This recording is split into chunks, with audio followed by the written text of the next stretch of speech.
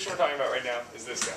Resolved in the United States, juveniles charged with violent felonies ought to be treated as adults in the criminal justice system. So it's kind of a mouthful, but we know it. Kind of know some of the vague ideas about what it means. But let's talk about a few key definitions. The first thing is juvenile. So juveniles are someone under the age of 21. Now, most states treat people who are under 18 as juveniles, but legally, people under 21 are all juveniles. So basically, kind of, to think about juvenile, think about being under the drinking age. So that's kind of the vague, like the broad definition of who a juvenile is. I thought it was under 18. I mean, we kind of think of it as being under 18 normally, but it's for like a broad definition, and that might actually help us, especially on the affirmative, because if you think about like a 20-year-old who does something that's a violent felony, then it's going to be really hard for the negative to say, oh, that person should be treated as like a 13-year-old. And so that might help with the affirmative. Another thing that's important is the resolution talks about being charged with a violent felony. And I think it's important to remember that being charged is not the same as being convicted. And so the prosecutor or district attorney, and that's the person who's actually deciding whether or not to charge somebody. What is the difference? And so being charged just means you have enough evidence to say, we think this person did it. But to be convicted actually means that you go before the judge, and the judge says, and the judge and the jury actually convict the person, and then they actually go to prison or something like that. Oh, so charges is before the official announcement? Exactly. Like Yeah, and so, you know, when they come and arrest somebody, that's when the person's been charged with the crime, but they haven't actually guilty. We still think people are innocent until proven guilty. Right. And so, we just have to remember, so the individual who's charged isn't necessarily a criminal. Like, they might be, but the legal system hasn't necessarily said whether they are or not. Now, violent felonies, we talked about this the other day. Felonies aren't really a category of crimes other than just a 1 year in jail or a large enough fine. That's kind of the dividing line on felonies. It's the violence aspect of a felony is something that might actually matter with this resolution, because we actually, when we were trying to talk and brainstorm a little bit, violence was a hard thing to try to figure out. Does violence mean that we're talking about actual physical murders and rapes and things that are physical, I grab onto someone and I hurt them, like a battery? Or is it a threat of force? So this could be things like robbery, assault, which assault is when you just like yell a threatening thing at somebody. And so that could potentially be a violent felony, but maybe it's not. And so the definition isn't necessarily clear. Exactly. And so you've been charged with a violent felony, so this part of the resolution might actually be where a lot of the game gets played, because you're trying to figure out how harsh do we want to be on somebody who's charged with one of these things. Another way that we might define violent is whether or not somebody's using a weapon in the course of committing the crime, or in the course of doing the action. And so, but even using a weapon isn't necessarily clear, because using a gun might be very different than using a knife, or than showing something like a club. Like all those things are very different, and those might have very different implications for whether the person's really being violent.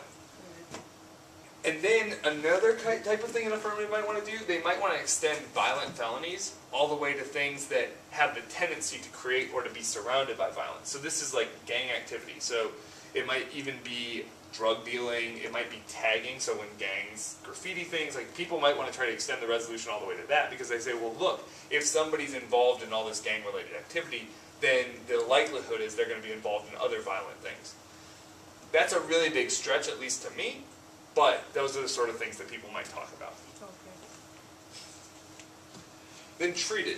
So the National Center for Policy Analysis has what's called Debate Central as a website, and they did a summary of the resolution. And one of the things they pointed out was the word treated isn't necessarily a real clear word. In 2006, they had a very similar resolution to the one that we're debating, and that one specifically said tried and punished as an adult, whereas we're talking about treating them as adults. And so does that mean some sort of a medical term?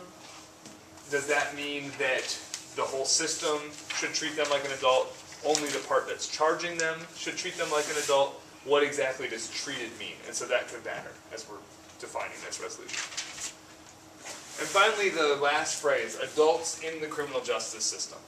So adults in the criminal justice system looks kind of like what we're used to on TV when we watch Law and Order or when we watch CSI, any of those sort of things. So an individual gets arrested because the district attorney or prosecutor has enough evidence to arrest them. So they find, a shoe that the person owns that left a shoe print at the scene of the crime. That person also owns the car that everybody thinks was the getaway car. So then they arrest the person. Once they've gathered enough evidence, then the prosecutor decides, okay, I have enough evidence to actually charge this person with the crime. After you charge an individual, then you're probably going to have a meeting with the prosecutor, the district attorney, and the individual and his or her lawyer. And you're going to have a plea bargain discussion. And the whole idea of the plea bargain is to try to get cases out of the legal system faster. And so the person's going to admit that they committed that or maybe some lesser crime, get less punishment, and the prosecutor doesn't have to worry about whether or not the jury's going to convict. Okay. Our cases could fall into that category. So the plea bargain world, you could be treated like an adult when you're charged, just in how plea bargain discussions happen. If the person decides not to take the plea bargain and wants to go to trial, so the person who's charged with the crime wants to go to trial, then in that situation, the prosecutor will most likely put the person into jail. And we talked about the distinction between jail and prison the other day. So jail's where you go when you are waiting for your trial, and then if you are convicted, then you're sent to prison. And so they'll go to jail unless they can bail themselves out, or they have someone else who can bail them out. So jail is like the pre before Exactly. you actually go to prison. That's right. Yeah, you go to jail. If you get convicted, then you end up in prison. So the goal, obviously, of the person who decides not to take the plea bargain is to not go to prison. Take the jail time, and then hopefully get out and have the jury say they're not guilty. So And what happens if you serve your jail time and they still think you're guilty and you go to prison? so if you've served, so your jail time is unlimited until the jury decides whether or not you're going to jail. Okay. So if the jury finds you not guilty, you're released that day.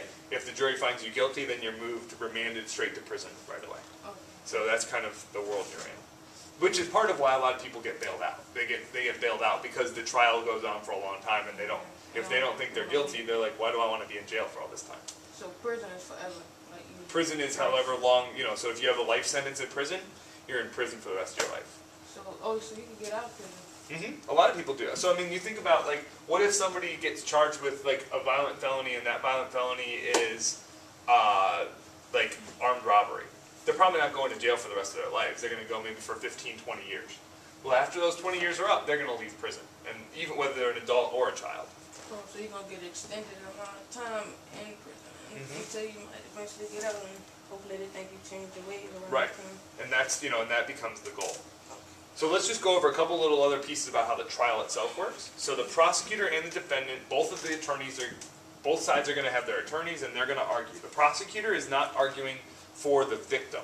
The prosecutor is arguing for the city or the state or the national government. And so it's always like when we see the shows on TV, it's the people or city or state versus the person who's being charged with the crime. And so both sides will call witnesses and they'll bring evidence, and they'll try to convict or get the person acquitted from the crime. And after the trial, then the jury's going to make the ultimate decision about guilt or innocence. So when you're convicted, you go to jail, right? Oh, Prison. To prison, yep.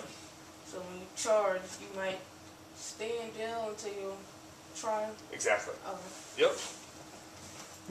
And one thing that in the adult system we do have is all these constitutional protections. So you have the protection against self-incrimination. The pleading the Fifth Amendment. I don't want to compete. I don't want to say these sort of things that'll hurt myself. We have the protection that you can't succumb to unreasonable search and seizure. So if the police officer barges into somebody's house without a warrant, unannounced, and finds evidence of wrongdoing, that's not going to be allowed in a trial. If an individual is punished, then you can't have cruel and unusual punishment. These are all constitutional protections that we have. And there's also the right to have a jury trial, the right to a speedy jury trial, and the right to see the witness who's testifying against you. These are all constitutional protections that the adult system has. So a speedy trial is trial right away?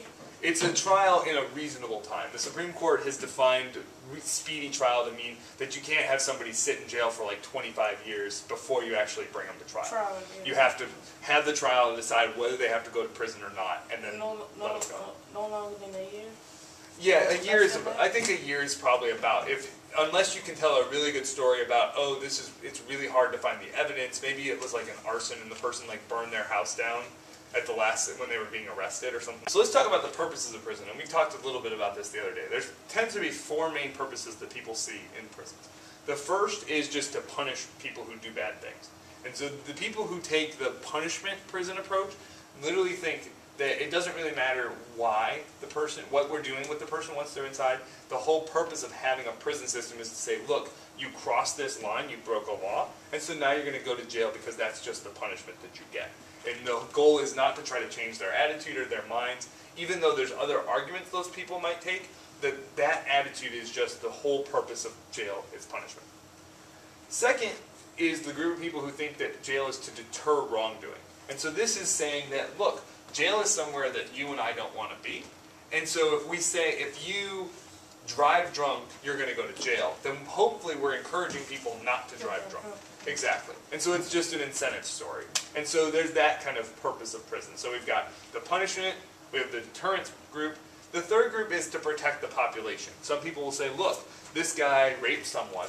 We think that this person is going to potentially rape someone else, or this person murdered someone, we're worried they're going to murder someone else, or this is a gang member who has, dealt drugs in this neighborhood and these kids have gotten hurt and we think he's going to do it somewhere else. In order to try to protect the rest of society, we say, let's put this person in prison so that they can't hurt somebody else in the future. They might hurt people in jail, but we tend to feel like, oh, we're more concerned about all the people who are outside of jail and protecting them. And then the last purpose is rehabilitation. And a lot of people see the point of prison as being somewhere where someone can go, have time to think about what they did wrong, and then ultimately to make a decision that they don't want to repeat those types of actions. And so sometimes they need to get psychological help, sometimes they need other types of help to try to figure out, how do I avoid having these kind of reactions or taking these same sort of harmful steps to me and to other people when I get out of prison. And so those kind of are four different things. And the purpose of prison is a lot of times going to affect our view on how juveniles are going to be treated in the criminal justice system. Because if we really think the only purpose of the adult criminal justice system is to punish, then we're probably going to be less prone to thinking that juveniles charged with violent felonies ought to be put there. Whereas if we think there's some rehabilitation, maybe some protection, and even some incentive effects, especially the incentive sometimes is the story that people use to say, look, if the punishment is really big, juveniles are going to think twice because they don't want to go to jail for 40 years. They have their lives to live, and so this could actually help them because it's going to create this incentive. And there's a lot of good research out there on both sides that says, yes, all these punishments deter crime, or no, all this punishment doesn't. And it's not clear what the answer is, but that's good because we have to debate both sides. So last, let's just talk about the juvenile system. So the juvenile system, the main focus is rehabilitation. The juvenile justice system tends to focus mostly on rehabilitation. It has some of the other purposes, but mostly rehabilitation. And the goal is to helping an individual see the error of their ways while they're still young so that they can kind of lead productive lives later on. But one of the important things to remember is in the juvenile system, a lot of those constitutional protections, so the right to confront your witnesses and the speedy trial, a jury trial, a lot of those protections don't exist in the juvenile system because the judge is given a lot more power, because the judge is going to try to make a decision about how long sentences should be, whether or not this juvenile should go to a halfway house, and all these sorts of things. But there's some trade-offs on the constitutional protections. So that could be a really interesting reason that maybe to try to support the Constitution, we're going to give them that opportunity.